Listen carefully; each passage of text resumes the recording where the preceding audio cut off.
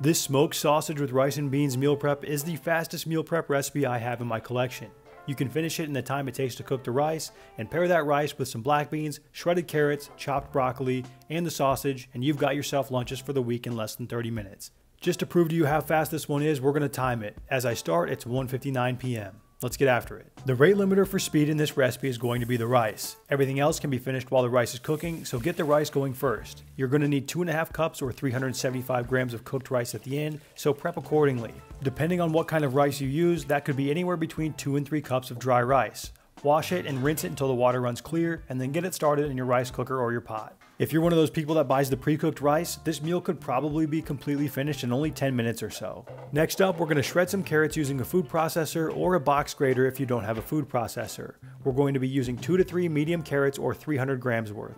Throw those bad cats down into the blade and shred them into smaller pieces. If you don't want to deal with this step at all, you can absolutely purchase the pre-shredded matchstick carrots in the store, which before I got a food processor is what I would do. But now that I have one, I prefer to use it because it only takes a few seconds, it's cheaper to do myself, and the carrots taste better. Once you're finished with your carrots, you can set them aside for later.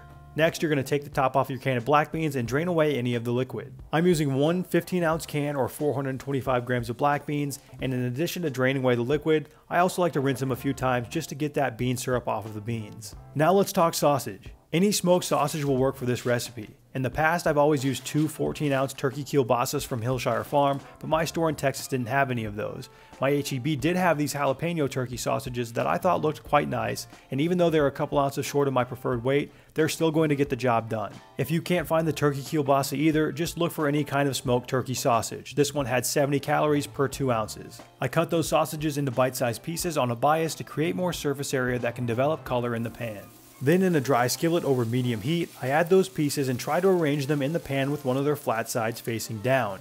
Even though this is turkey sausage that is much leaner than a pork or a beef one, it should still release enough fat that you don't need to use any extra oil in the cooking process. After a few minutes, you should start to see good browning on the surface that is in direct contact with the pan. This kind of color that you see here is what we are looking for. Once you reach this point, you can turn the pieces over to the other side and continue with the cooking process. If you somehow come across a super lean sausage and even after cooking for a bit you are saying to yourself, wow, this pan is still so dry, then you probably should add a bit of oil to help with the cooking process. Once the sausage is done, place 1 pound or 454 grams of frozen broccoli into a microwave safe dish. Now I think it's best to use either baby florets if your store has them, or the frozen and chopped broccoli.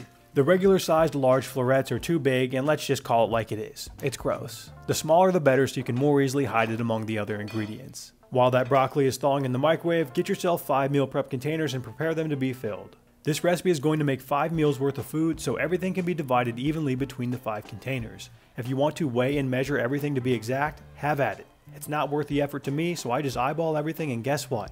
By the end of the week, once I've eaten all the meals, it all equals out to be exactly the same anyway. Each dish also gets about a half a cup of cooked rice. Now this meal is fairly light. It's under 500 calories total, which makes it a solid option for if you are cutting or trying to lose weight.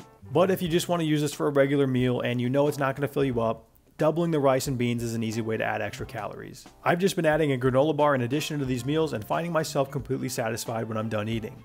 Now that all my prep work is completely done, it's 2:29 p.m., 30 minutes on the dot. Each one of these smoked sausage with rice and beans bowls has 467 calories and right around 32 grams of protein. If you did want to double the rice to 1 cup and use 2 cans of black beans, you're looking at 628 calories and 38 grams of protein. Once all of your meals have had the chance to cool down a bit, you can toss on the lids and move them into your refrigerator. They will last in the fridge for up to 5 days. And now for reheating. Just like with almost every other meal that I prep, I reheat them in the microwave. I go in 1-minute intervals and stir each minute and continue heating until the food is hot.